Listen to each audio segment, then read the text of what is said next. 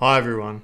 As I've said before, I will never ask for any financial assistance on this channel, but I will ask that you take a moment after the video to witness these two wonderful acts of God I am about to share.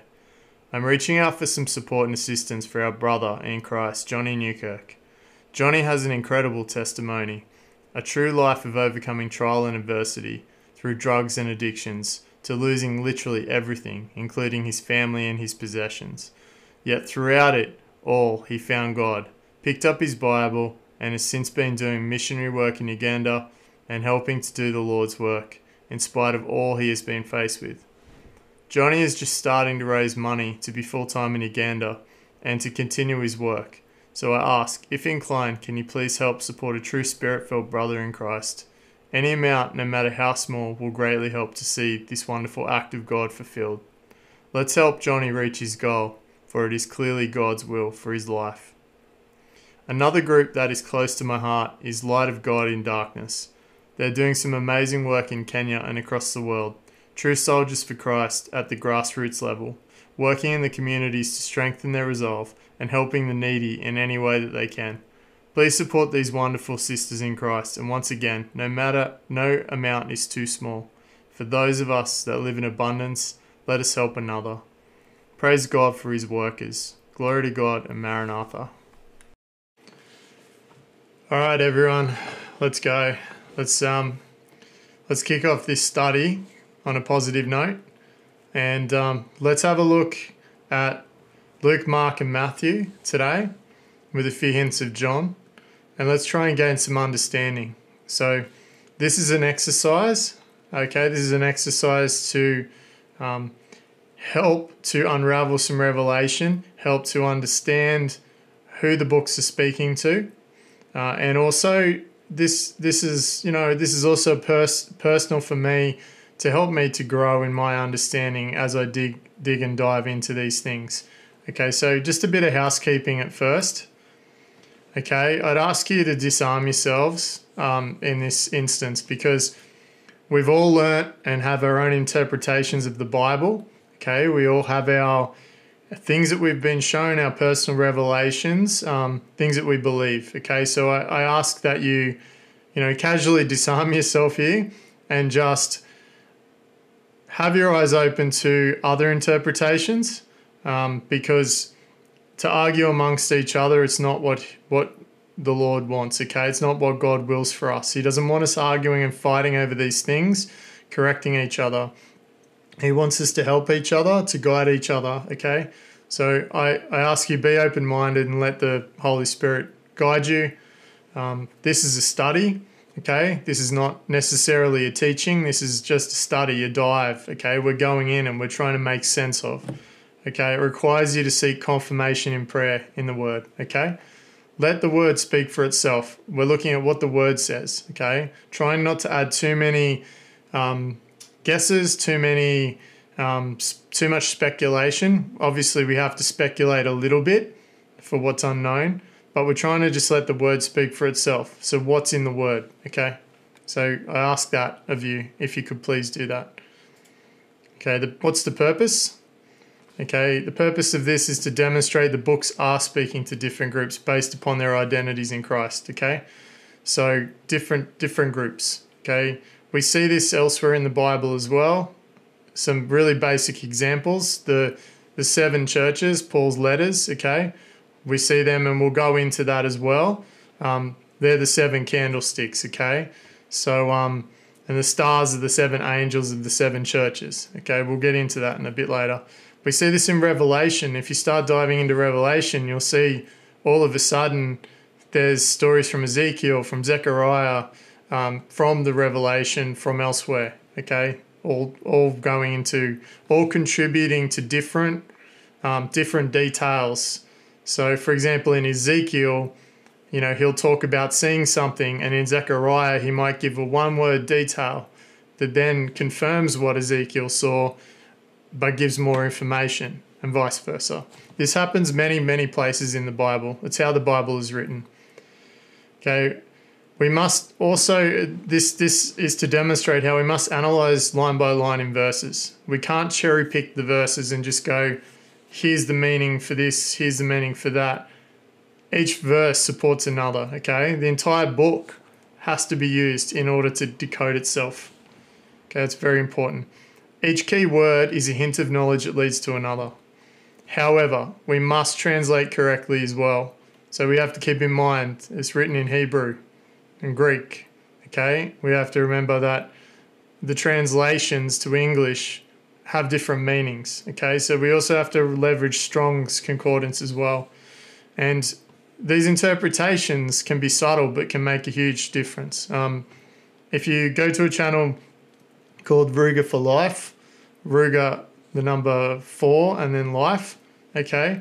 Go to Ruger's channel and you'll have a look. He's provided some great examples of how the translations from Greek to English don't add up at all, in the sense that they mean very subtly very different things. So we have to be very careful.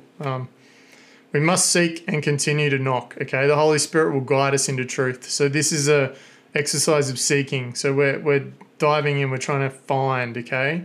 But we're seeking understanding. So the more we seek out the truth, the more likely we are to receive revelation. We must not lean on our own understanding, okay? We don't just think that we're clever enough to interpret this. We need to rely on the Holy Spirit to help us interpret this. But we also rely on each other as well. We all receive different pieces of the puzzle.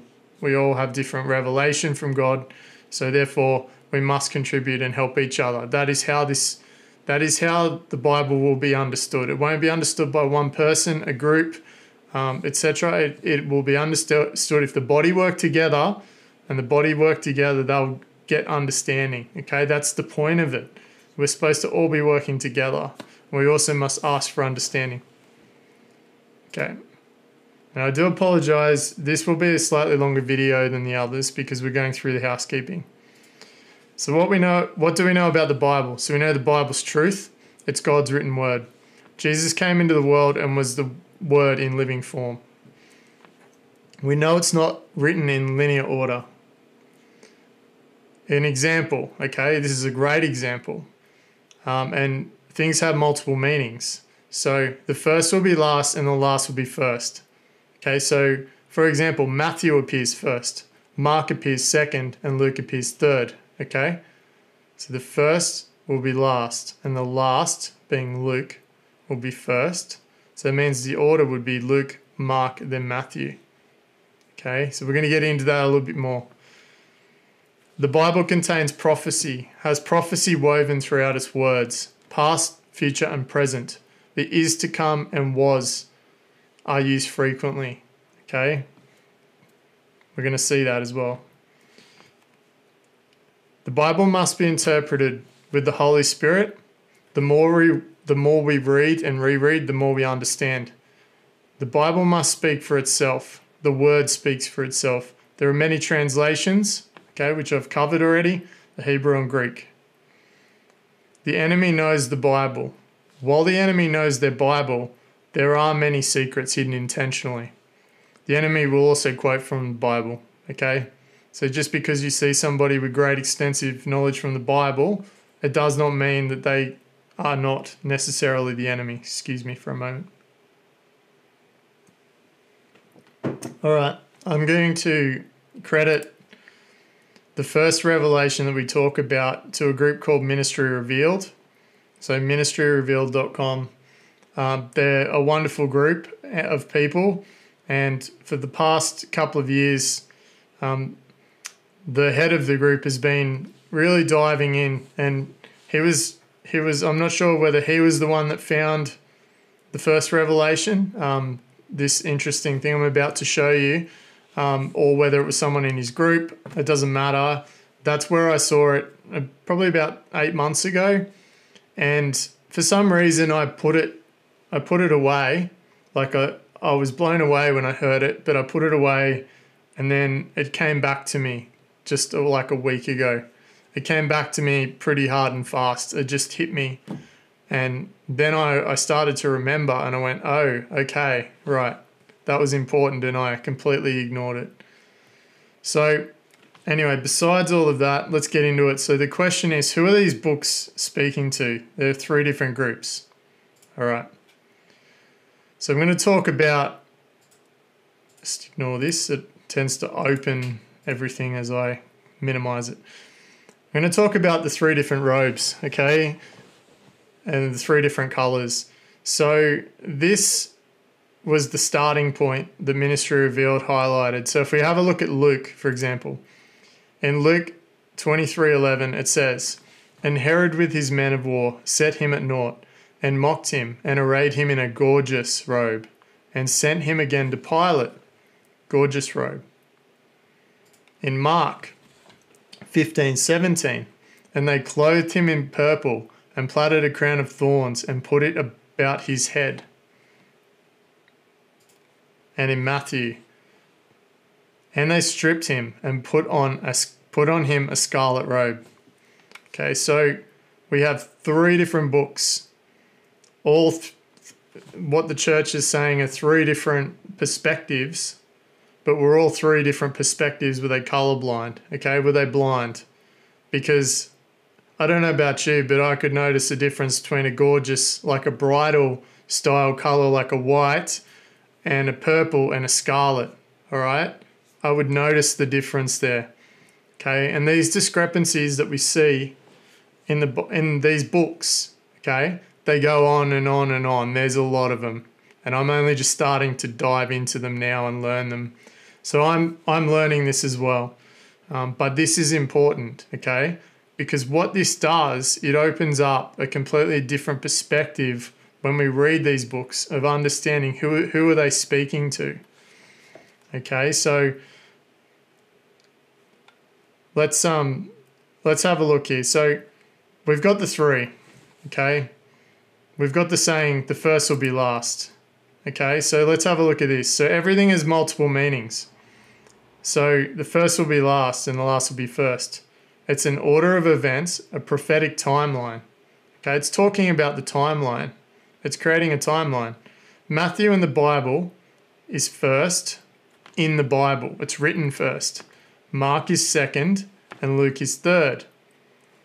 But those who exalt themselves will be lowered and vice versa. So those who exalt will be humbled. Those who humble themselves will be exalted. So it tells us here's a timeline, okay, and we flip it around. Okay, so Luke comes first in the order of events. Okay, so who's Luke writing to? Who's in a gorgeous white robe? Okay, it sounds awfully a lot like a bride. Whereas when we see purple and red, okay, we see that in other parts of the Bible as tribulation colors. Okay, we see it as tribulation. So it makes you scratch your head a little bit, okay? So let's start thinking about that. So who would this be speaking to? So Luke, Israel, Gentiles, first fruits, bride, okay? Pray to be counted worthy group. Okay, pray to be counted worthy. Luke 21:36. All right, leaves before the seals and tribulations. The gathering, seals work is third heaven. Okay, these are some points that we're going to dive into and try and prove. Okay, we're also going to prove in this group here. Okay, so we're also going to prove in this group here too, and I'm going to put this down. That some of each group, okay, only some. There will be certain selected chosen people, okay. In Mark, that's the lukewarm church. It speaks to the lukewarm, the sleeping church, the great multitude, okay. So we're going to try and prove out that they stay till the end of seals, the first 7 years, okay. So we're saying 7 years. So this is a completely different philosophy. Now, when we go back to looking at the 7 years for seals and judgments, we start to get this really squashed timeline of events. Everything just is overlapping and so tight. And so in this study, we're going to try and prove out there's a lot more to happen, okay? One thing that's mentioned in Mark with these guys, they go to paradise, okay? So we notice with Luke, we get reference to the third heaven. With Mark, we get mentions to paradise, okay? And this refers to the rewards in the 7 churches. So we can prove this out in what's said in the 7 churches. In Matthew, okay? The unrepentant Judah, okay? So the section that's unrepentant, okay? Those that aren't watching, those that don't believe, okay? The remnant of the Jews, the remnant of those that remain until the end, okay? The last 7 years, trumpets, those that inherit the earth, will go through both seals and judgments. Okay, so they're the different groups we're talking to. Now, we're not going to prove that out in this conversation, in this video, because there's so much, okay? This is the goal, okay? We're trying to demonstrate this. We're taking a somewhat between a believing and a biased opinion. We're taking in the middle ground, okay, because as we learn and as we go along, we might find things that contradict each other. And some of the sources I'll be using will be such as Ministry Revealed's work, okay, which is very extensive and hard to understand. Very long videos, so I'm trying to cram it down into smaller bite-sized chunks, okay? Today we're going to talk about the Last Supper, and we're going to use this as an example, okay? So let's prove out here the Passover preparation that we're speaking to 3 different groups. Okay, so, and excuse my voice, it's just having to talk so much. All right, so in the Passover, in Luke, we see that the Feast of Unleavened Bread drew nigh. Okay, it was coming up to Passover. The chief priests and scribes sought to kill him, for they feared the people. So what does it say in Mark? Okay, this, and I put how they start here. Okay, so in Mark, it says, after 2 days was the Feast of Passover. So it's very clear. It wasn't drawing nigh. Sorry, there's a spelling mistake there. It wasn't drawing nigh. It was after 2 days. Okay, it was different. And then in Matthew, it was after 2 days, the Feast of the Passover. Okay? And so what happened with the words in Mark? The chief priests and scribes sought to take him by craft and put him to death. Okay, another little mystery there. Haven't quite looked into that one yet. Okay, but straightforward here, the priests and scribes sought to kill him, for they feared the people. Okay, so you could say it's just different terminology, but we'll see. Okay, but then in Matthew, the chief priests and scribes and the elders assembled in the palace of Caiaphas. Okay, so it mentions this detail. So where they were. So they were in the palace of Caiaphas. They consulted they might subtly kill him.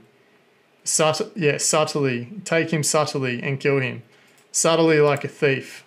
Okay? Take him like a thief. Okay? Then, okay, so then we go back up here and we say in Luke, entered Satan into Judas. All right? We don't get that in that order here in Mark and Matthew. Doesn't happen in that order, okay? All of a sudden, now they're in Simon the leper's house, okay? In this order here. It's different, okay? So in Luke, the servants are basically saying to Jesus, we need to sort out the Passover, and he sends them out with instructions. But this other step happens, okay? So let's have a look. So what happens at Simon the leper's house in Mark? Okay, so he gets spikenard poured on his head, okay, by a woman. We don't know who that woman is, but all the disciples were angry about it. They were saying, "What is this waste?" Okay, and he said, "She's come to anoint my body." Okay, my body. Okay, what happens in Matthew? Okay, so they're at Simon the leper's house again in Bethany. Poured precious ointment on his head. Okay, not spikenard. One detail is there, spikenard, but here it's precious ointment. We're given another detail. The disciples were upset about it. Poured the ointment on my body. She did it for my burial. But then we go to Luke. This anointment doesn't happen here. It happened way earlier. It happened in Luke 7, okay? And behold, a woman in the city, which was a sinner, when she knew that Jesus sat at meat in the Pharisee's house, brought an alabaster box of ointment and stood at his feet behind him, weeping, and began to wash his feet with tears, and did wipe them with the hairs of her head, and kissed his feet and anointed them with the ointment. They were at the Pharisee's house, okay? They're at the Pharisee's house, okay? And then Jesus told a parable to Simon. It doesn't say that it's Simon the leper, it just says Simon. You know, that's all we're given there. But when we go to John, and John confirms that this person was Mary Magdalene, okay? So she anointed the feet of Jesus. John confirms it, okay, that it was spikenard. He has all the details. He has both levels of detail. Anointed the feet of Jesus and wiped his feet with her hair, and the house was filled with the odor of the ointment, okay? And this was in Bethany. It was Mary Magdalene. Martha served them, and this was after Lazarus was brought back from the dead, okay, because Lazarus was sitting with them. So do you see how we're getting these different details, but we're also getting different part of the story, okay? So I only discovered this morning. I knew, like I saw the difference with the ointments a while ago, but I didn't put two and two together that, you know, Mark and Matthew, they're anointing for his body, okay? But they're anointing his feet for Luke, okay? So there's a big difference there, and there's more to the mystery that we're going to go through, okay? So let's close that.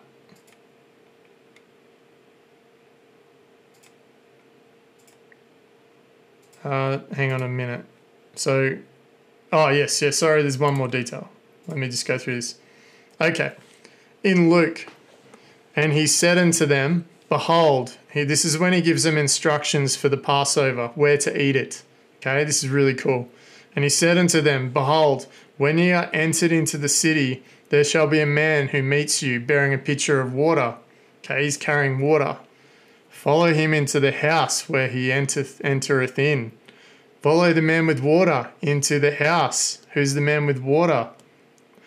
Eats the Passover in the house. Luke does, okay? What happens in Mark? He sends forth two of his disciples and saith unto them, go into the city, and there ye shall meet a man bearing the water. Follow him. Follow him. Okay, you got to follow him. Follow the man, doesn't mention the house. Okay? Then, and wheresoever he shall go in, say ye to the good man of the house, the master saith, where is the guest chamber, where I shall eat the Passover with my disciples? Mark eats the Passover in the guest chamber. It's very important, okay? And so we have a look. Luke gets to eat it in the house with the man carrying the pitcher of water, okay? But Mark is a guest. He's a wedding guest, okay? So let's go to Matthew now. I haven't added this yet because I only just found this not long ago. Let's just have a look at what it says in Matthew at the end, okay? So after he gives them instruction. All right, so there's Judas, unleavened bread, yep, going to the city. He must have said, my time is at hand, I will keep the Passover at thy house with my disciples. And the disciple, as Jesus had appointed them, and they made ready the Passover. And then he starts talking about his betrayal. My time is at hand, I will keep the Passover at thy house with my disciples, okay? That's very cool because, so let's have a look at that. Let's add that in here. Okay. So that's his instruction, okay? He's saying, the master said, who's the master? My time is at hand. My time to die is at hand. I will keep the Passover at my house with my disciples. He's not talking about saying, Matthew, I'm going to keep the Passover with you, okay? This confirms Luke is invited in, okay? They're invited in to share the meal with him. He will eat with them. He will sup with them. Mark, they can eat the Passover as guests in the guest chamber. And Matthew, okay? I'm not eating with you. I'm going to eat with these two groups. All right, that to me that's incredible. All right, so let's now have a look just at eating and sat with. Okay, so in Luke, he sat and ate with them in Luke. Okay, and he said unto them, with desire I have desired to eat this Passover with you before I suffer. And he took bread and he gave thanks and he broke it and gave unto them, saying, this is my body, which is given to you. This do in remembrance of me. Likewise also the cup after supper, saying, this cup is New Testament in my blood, which is shed for you. Shed for you, those that follow me, an act of love.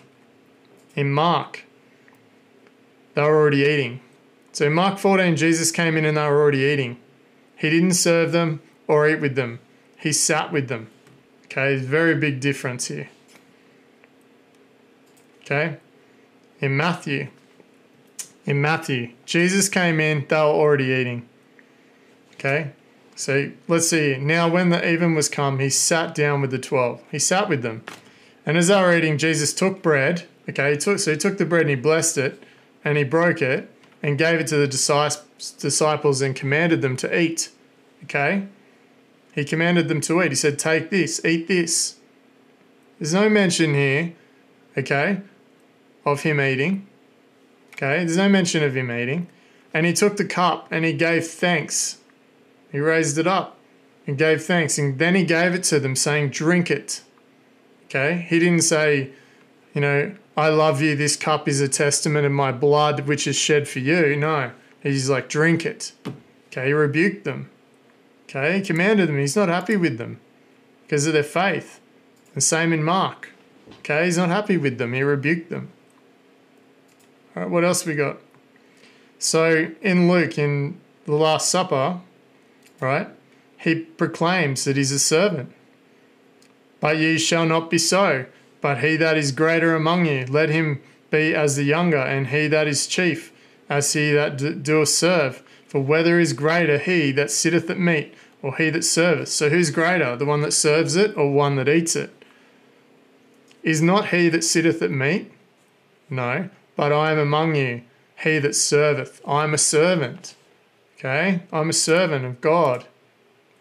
Okay, he's a servant of God. He says that in Luke, and he refers to that as a trait of those he's speaking to. Ye are they which have continued with me in my temptations. Okay, he mentions that. Where does he mention that? He mentions that actually later on in Luke as well. And I appoint you unto you a kingdom. He talks about the rewards, okay? As my Father hath appointed unto me, that ye may eat and drink at my table. You can eat and sup with me in my kingdom and sit on my thrones judging the 12 tribes. Luke is talking to his bride. To those that he's happy to sit there and eat with, okay? There's no proclamation such as this in Luke or Matthew. He promises a reward. I'll appoint you a kingdom. You may eat and drink with me. And in Luke, he also says, which I'm kind of working on at the moment, he says he'll eat and drink no more until it's fulfilled in the kingdom of God. And in Mark, I believe, and it might be Matthew too, he says that he doesn't say eat and drink, he only says eat, or he only says drink in one of the others. So we see the discrepancies there, guys, like they're pretty profound. Okay, we also see the discrepancies in the Lord's Prayer. There's a Luke version and there's a Matthew version, okay? For his two groups, okay, of those that are his. Even though the second group's lukewarm, they have their own prayer. Slight variance in the prayer, okay? The bride says one prayer, the sleeping church says another prayer. Jesus on the cross, Luke. In Luke on the cross, Jesus said, Father, into your arms I commend my spirit. In Mark, he said, my God, why have you forsaken me? Matthew, why God have you forsaken me? Why have you left me behind? Okay, they're shocked. Okay, he's saying that because that's what they're going to say when they're left behind. Why did you leave me, Lord? Okay. So we're just nearing the end now of the first part, the first video. Next video, I believe we're going to, and this could change, but we're going to dabble into the 7 churches of Revelation, okay? Because it all ties together. We need to understand, to prove this out, okay, when we look at the 7 churches, okay, we're given in the Bible the 7 candlesticks with thou sawest are the 7 churches, okay? The 7 stars in his right hand are the 7 angels, okay? Who, in Paul's word about the 7 churches in Revelation at the start, all those different groups that he's talking to, okay?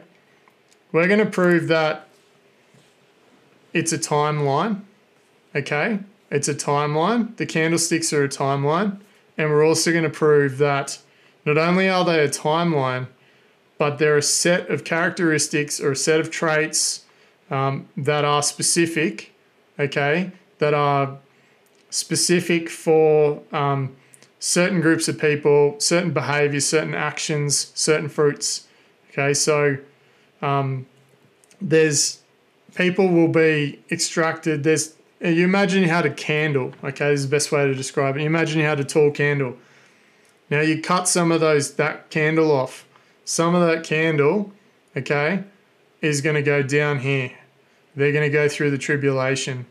But that small amount of that candle that's going to remain, okay, there from that group will be selected then to be part of the bride or part of the first group. So there's all these different characteristics, but it's also a timeline, okay, and we're given this timeline as well. So the churches is a really complex one. I'm still starting to understand it, the double meaning, but everything that I'm seeing is that has this double meaning, okay? Everything means, if you start looking at things like for example, just before I finish up, if we go into chapter 1 of Mark, I believe, Matthew,